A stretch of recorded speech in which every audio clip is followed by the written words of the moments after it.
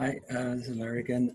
This morning, we had a lesson about how to use the Avid Media Composer to do video and audio slow-mo together. Especially the audio part is a little bit complicated. And so I will do this little video session to recap the steps. And if you don't remember, you can use this as a reference. Okay, let me share my screen.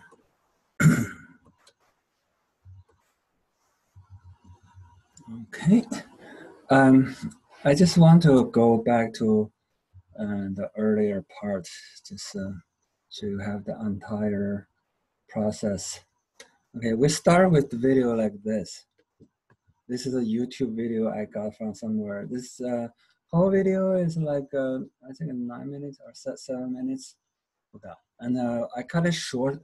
Basically, this is a mother and the son doing fun. Lockdown time.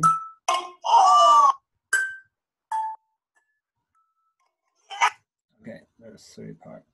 I'm going to, for the first 2 classes, we had, I put a blur wing on both sides. Basically, I just copy the same video and make 2 layers and make a bottom layer blurred, and we use a 3D warp defocus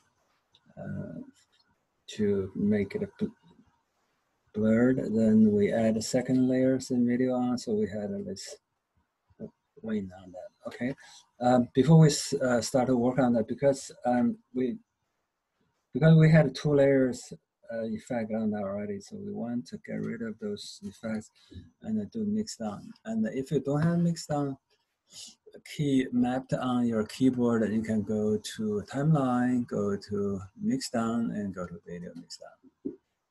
Okay, so select your target drive, your bin, and it goes. By the way, I'm using a Zoom meeting video recording, and this is really fantastic. Right now, it's mixed down on my display 1. You cannot see it. It's almost done. Okay, it's done. It's here.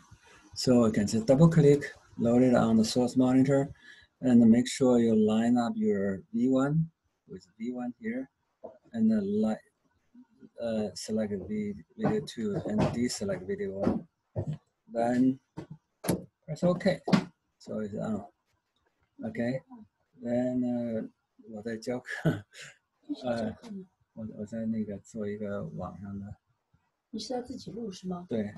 你停了吗？现在？没有停呢。OK， 去吧。录像录得见你吗？录得见，没事。OK. All right. I just want to do slow-mo on the last part. Okay. I want to start at the first frame of the 3rd try. So to find the first frame of first try, you can either look at the video or you can just simply go to this cut. If you see the video cut, you know that's the first frame. Okay, let's go there, and then I'm going to use this function edit to slice this. So I didn't do it. Let me try it again. Edit. If you notice here, there's a little thing and it shows there's a cut. So the entire video is a 2-part. Okay, and this second part is where I want to do the slow-mo. And instead of doing the complete second part, I want to go back to real speed right before they jump. So I would add another cut. So now we're going to have real speed, and here we're going to have a slow-mo, then we'll go back to real speed, okay? To go to slow-mo, it's pretty simple. Video slow-mo actually is relatively simple. You go to command palette, If you don't have command palette here, you can go to Tools, and here's command palette, or you can simply press Control-8. Command palette will show up.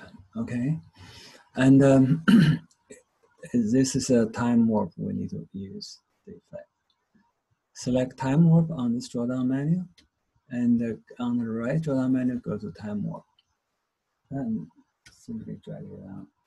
And normally, you will have this window, edit mode, effect mode show up. If it doesn't, and just make sure your indicators are over this effect, then go to effect mode, and this thing will show up. And sometimes, if the machine is not happy, you will see something like this. Then you just simply drag it open. So then we're ready to go. Let's do the simple. Let's just do 50%. Okay, you can drag down to slow it, or you can move it up to speed it up. Okay, 200%, 250%. Okay, let's go to slow-mo. Oh, by the way, if you want to go reverse, you can go like below 0. The video actually go reverse. Okay, but today we will simply do slow 50%. Okay, let's see what happens. Let's close that.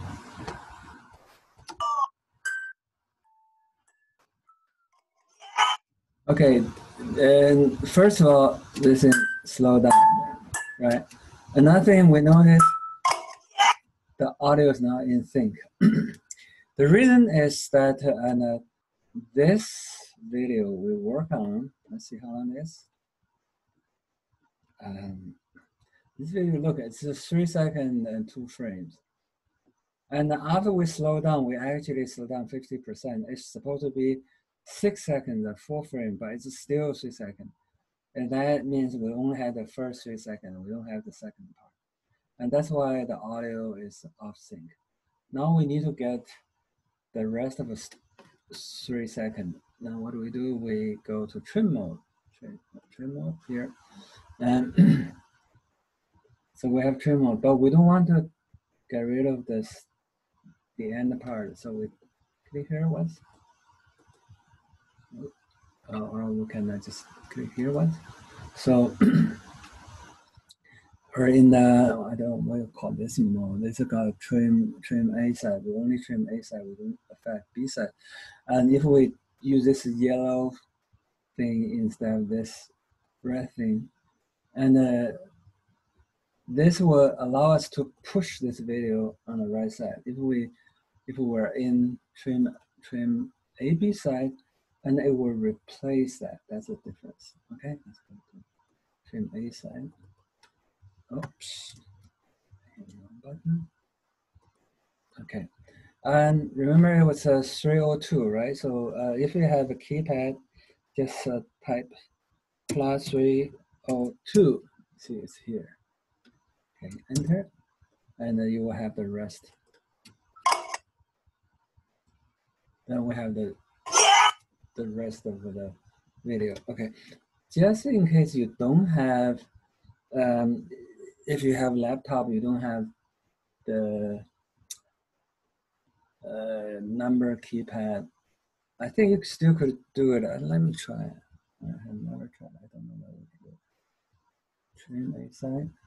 Okay, +302. Yeah, we could do that. Okay, enter. So, okay. Now we have the video down. Okay, video is complete down. Okay, notice that the slow-mo, and at the end, it went to real speed. Now the problem is the audio. The audio doesn't match.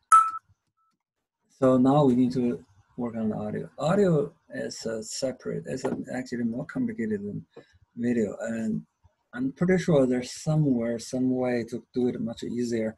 But with Avid Media Composer, this is the only way I know how to do audio slow-mo. Okay, and first of all, make sure audio 1 track is selected, and your indicator is over it.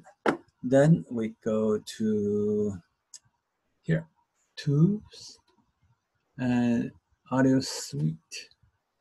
And notice here, and you have like none. And this is a plugin, audio plugin. It has a lot of different effects.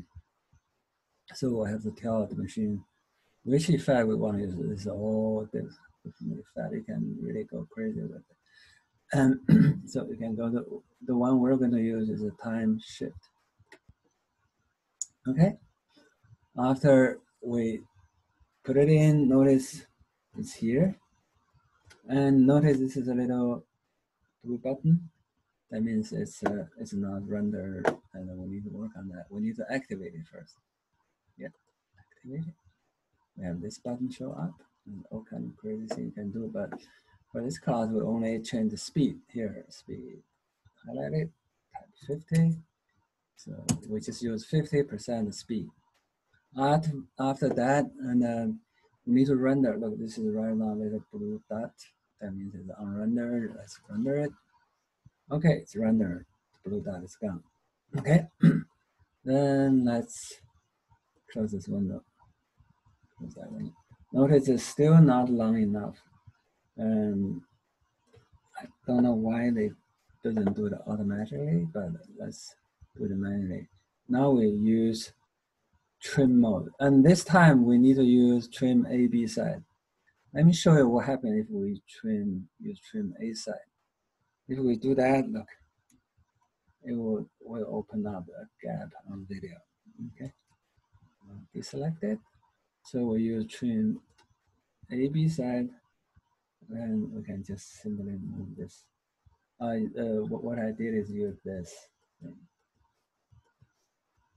Okay, it will stop here.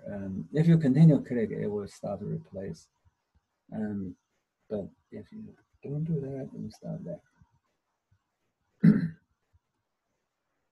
Okay. But notice it's still not in sync. Still not in sync because it's not rendered. So when you highlight it, this time we render it by right click. Go to here, render. Oh no, we don't want to render in and out. We want to render in and out. So we have in and out, and deselect them, then do it again. Render at the position. Okay, click. Notice it changed, right? See, that was before. It looked like this. This big part is they yelling, yeah, this. So this should be gone to here. This and that is like they're saying. So what do we do? We render, and I render. Just notice this audio track. To notice here, render. See, it changes. Okay, let's see.